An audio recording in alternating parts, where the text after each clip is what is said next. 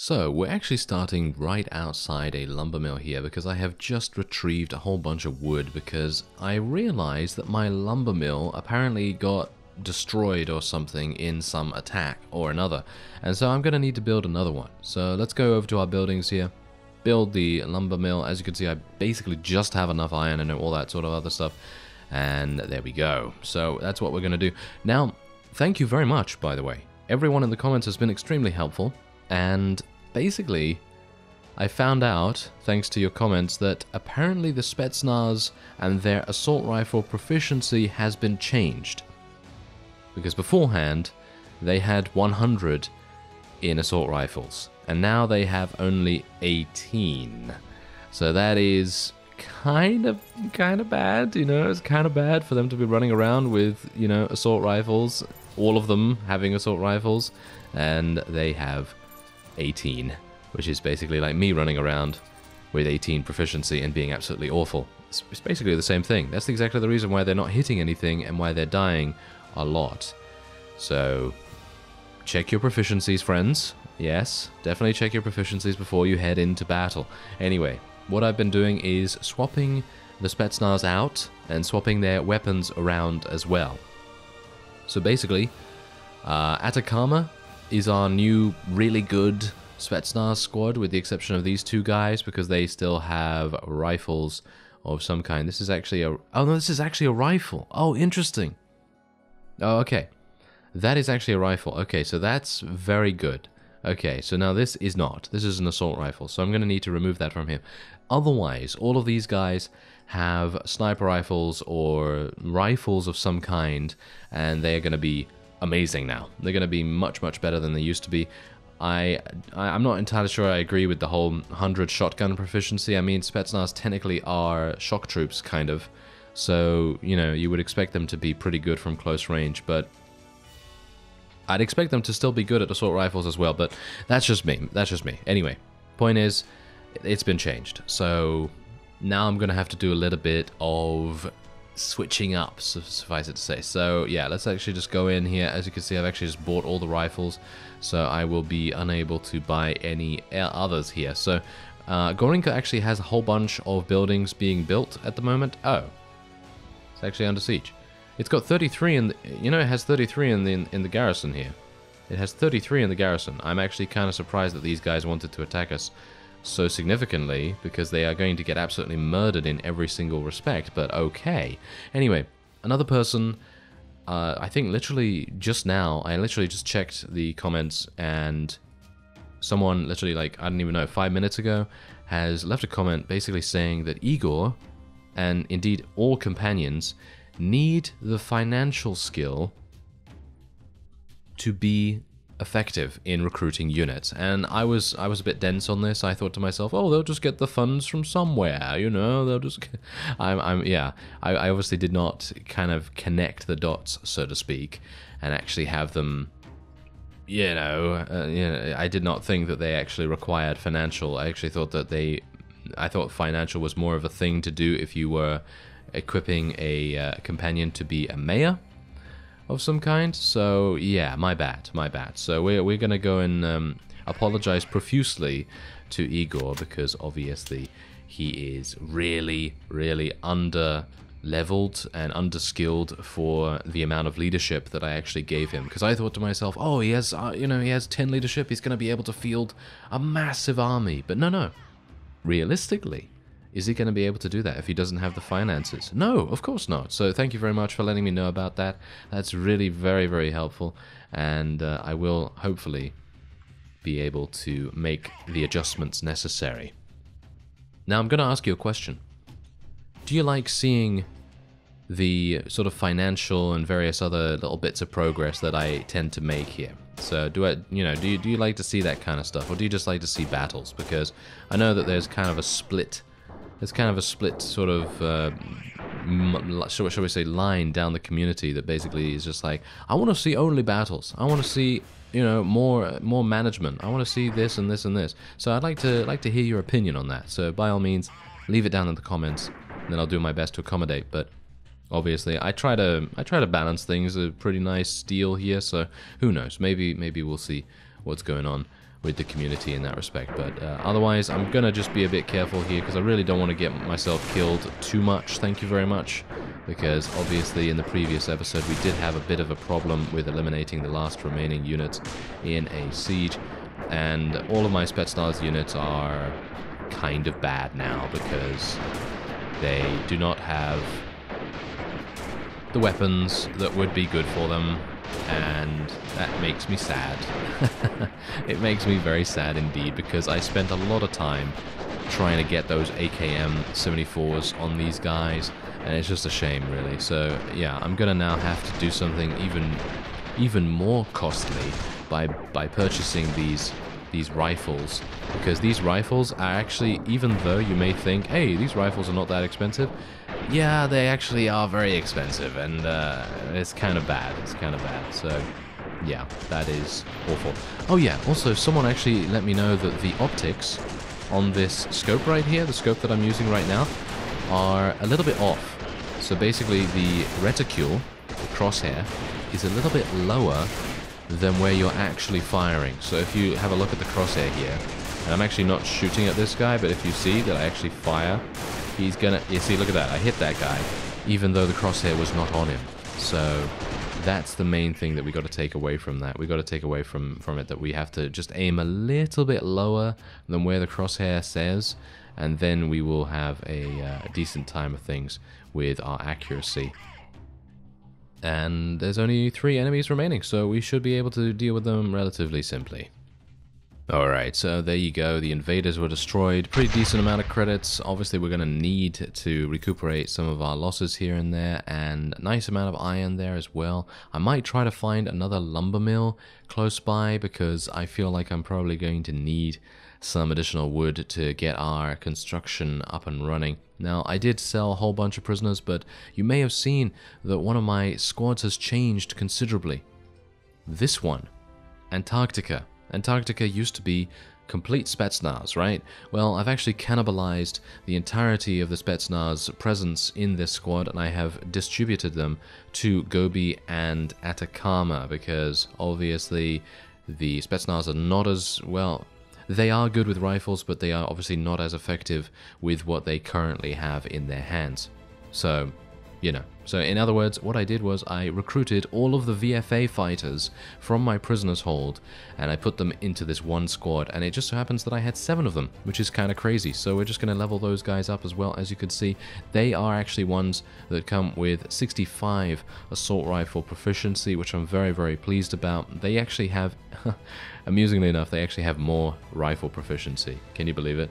That's kind of crazy. Anyway, yeah, so that's basically what's going on right here. We're gonna level up our forces a little bit more, and I might actually be calling all of our companions. Actually, the only other companion that we have out there, I think, is Yevgen. So is he here, or is this? No, this is Igor. Yeah.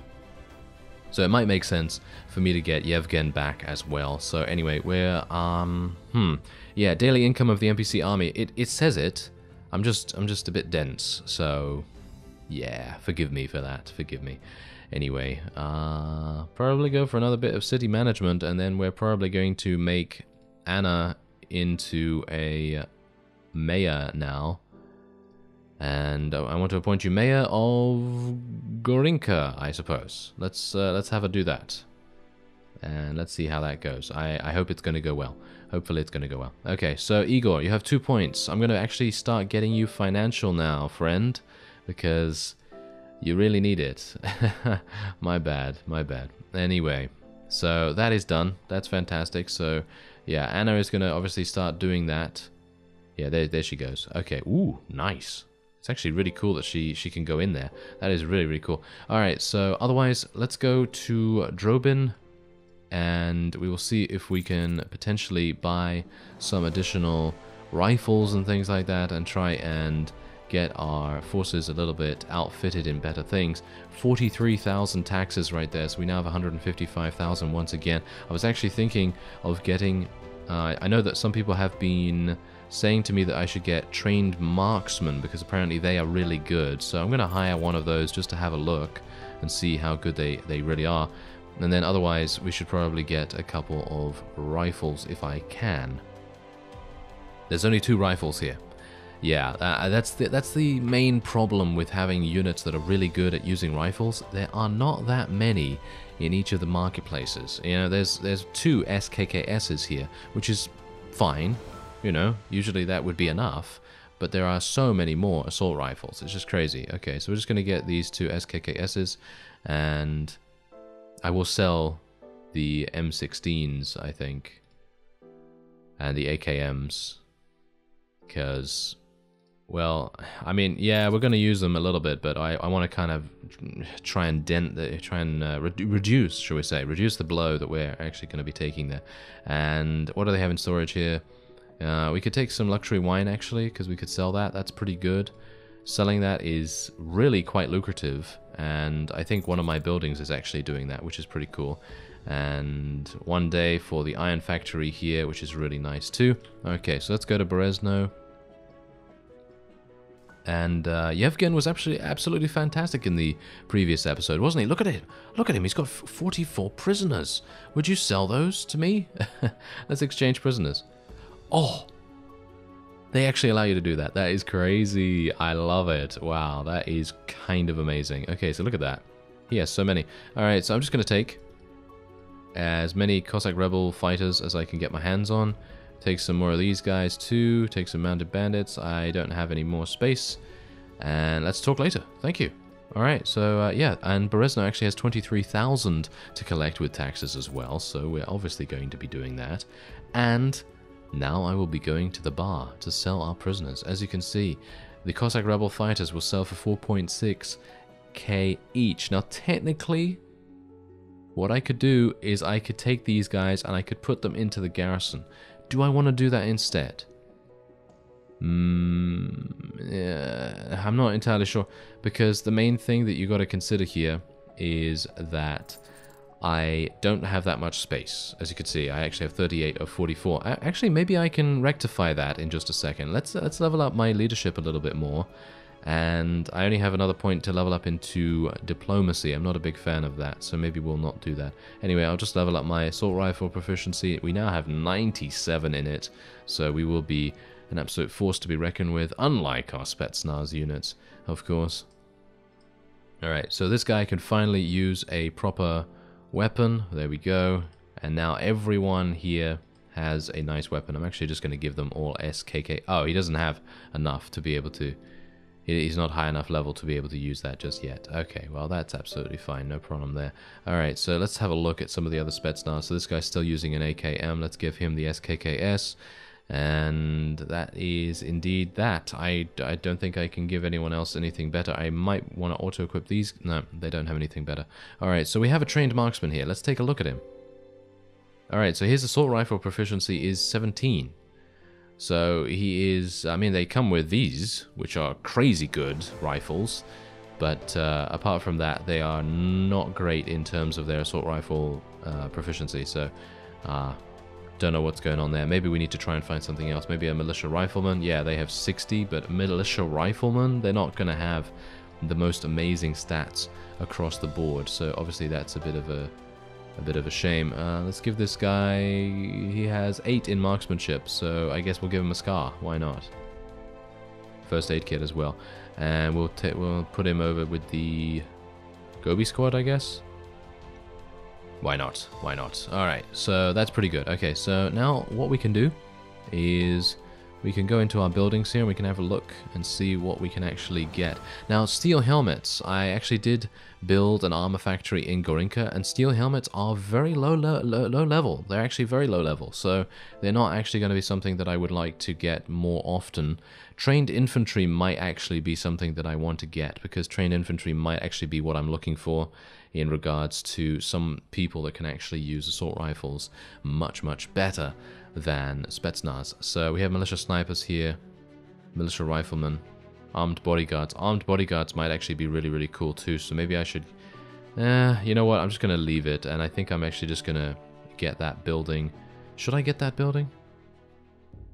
Trained infantry might be really fun.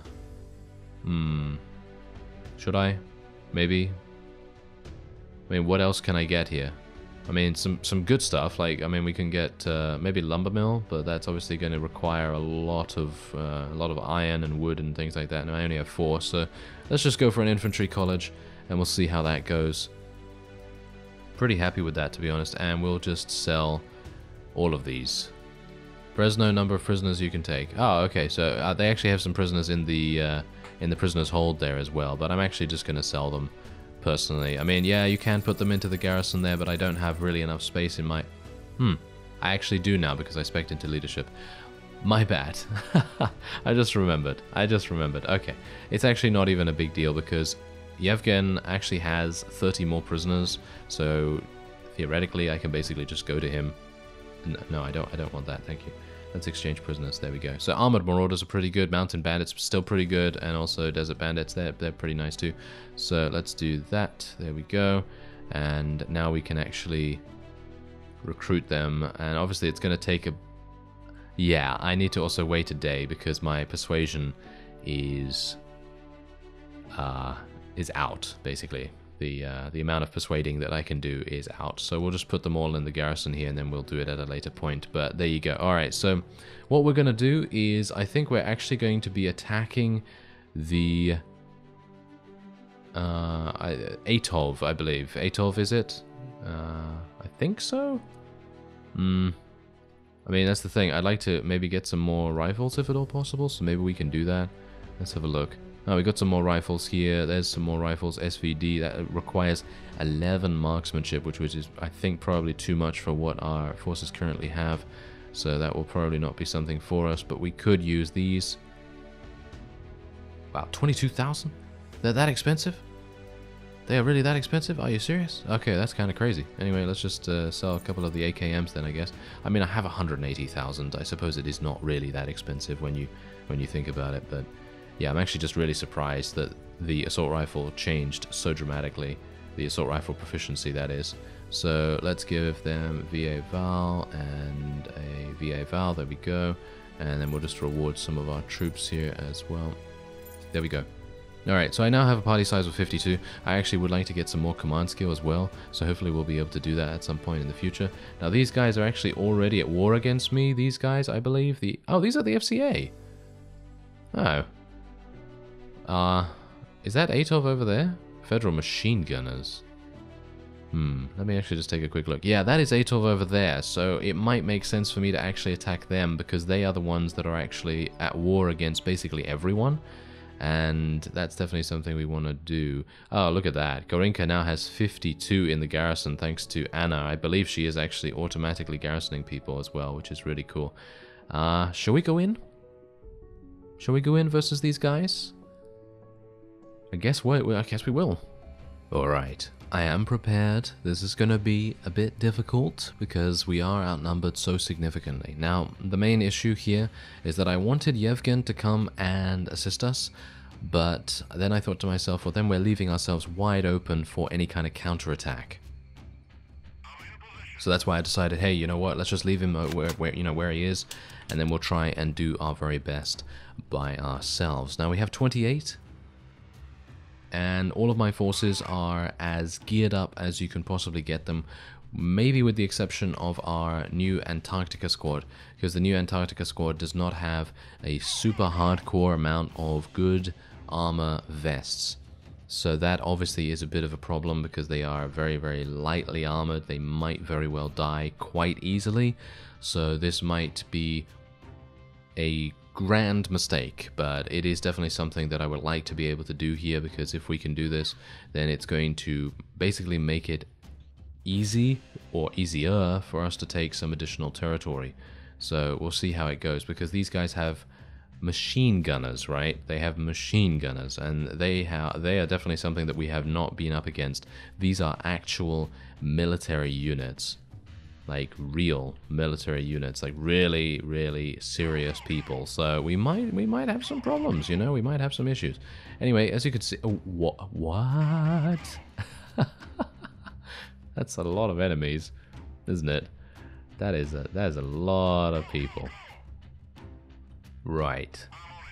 Guess we'll have to get up here then. Yes, I think we'll probably have to get up here. That sounds like a good plan to me. Does it? Does it sound like a good plan to you? Not really. No, probably not. I have a bad feeling, actually.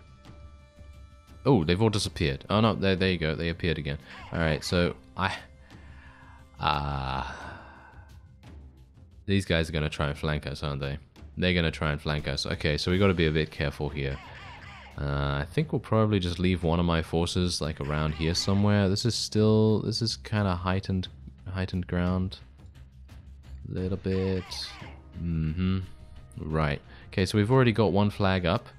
And if we take all of the flags, we win automatically, I think. So if we can make that happen, we'll be in a really good position. But, you see that? Yeah, that's their final flag. I'd like to be able to... You know, I could actually take this flag. I could take this flag super easily by myself, actually. Should I do something audacious? There's a whole bunch of enemies over there. I'm going to get shot almost immediately. I am a bit worried.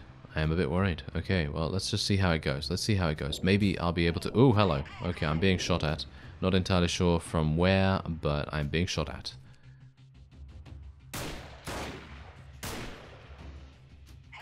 Oh, hello.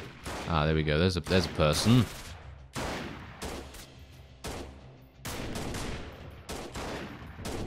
Got him. Oh, they're not that difficult. They die in 2 hits from my shots.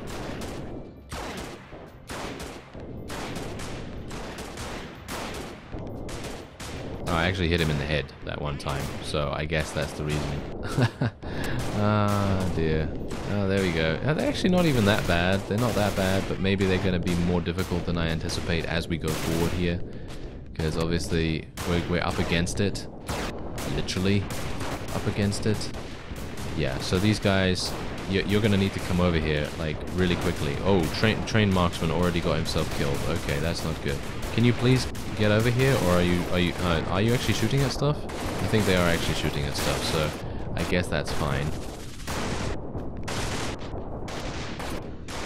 There's so much firing right now that I think... Yeah.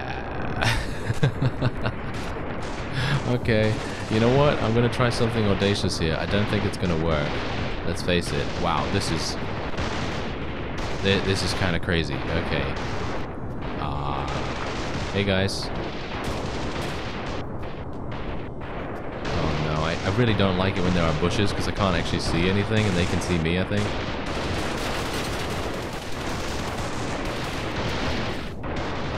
I think I'm dead. Yep, I am super dead. Super dead. But we only took 1 casualty and we did eliminate 10 enemies, but that was a very good lesson in what is actually going on there. Yeah, okay, so we lost 16,000 credits and we lost an AKM-74 and some flour.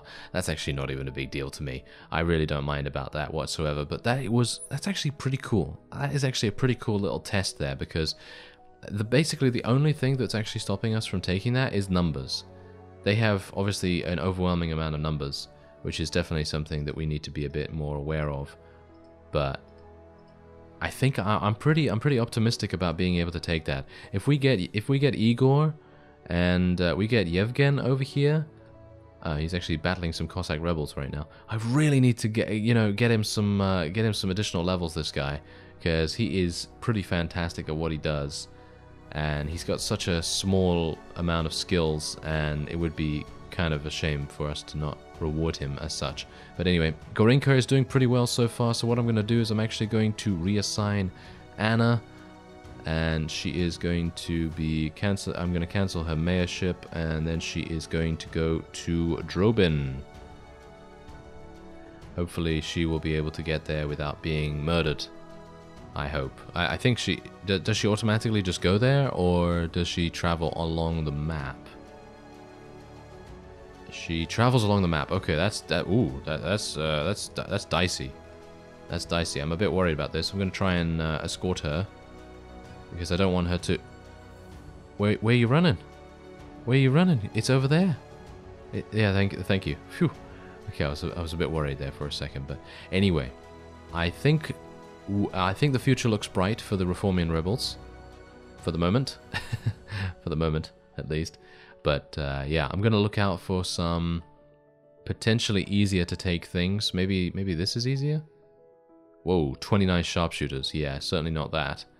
Wow. Okay, yeah, we're definitely going to need to do some leveling up or something like that, and we'll see what we can do about it after that. But yeah, I'm going to need to, as I say, do some remodeling of our party as well, and, well, hopefully just get some more people, basically. Just get some more people that can actually use good assault rifles, and maybe actually, yeah, you know what I'm going to do? I'm actually going to get my Antarctica squad better vests, because as you can see, they can actually only use, or they're only using these, and I need to get them much better ones. Anyway, that will be it for this episode. I thank you very much for watching, and I will see you next time.